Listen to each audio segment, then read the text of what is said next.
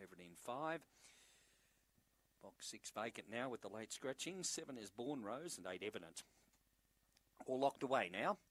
This is race 6 at Mount Gambier. Green light switched on. Bunny in motion.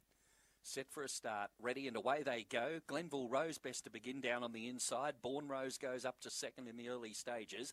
Then came That's Easy, followed by Jack's Fantasy. Wider out Phantom Call, followed by Evident. Back at the rear was Cadillac Prince. Off the back, Glenville Rose, a couple in front. Out after it, Phantom Call the outside. Then came Born Rose in the straight. It's Glenville Rose tackled by Phantom Call. Phantom Call goes to the lead and Phantom Call wins.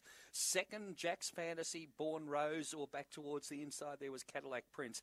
There, followed by further back came That's Easy, and it was one of the last to pull up with Glenville Rose. Stand by for the placings on race number 6 on the card.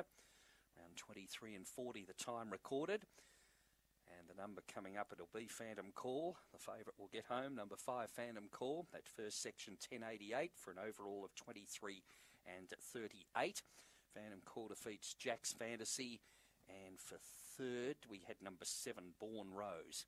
Got up for third there. And fourth in has gone to number 3, Cadillac Prince. So 5, 2, 7 and 3 there. After the running of race number 6 on the card, it was a length and a quarter the winning margin. And just ahead between second and third. They were right across the track for that minor end of the prize there in race number 6. 23 and 38 the time recorded by Phantom Call. This greyhound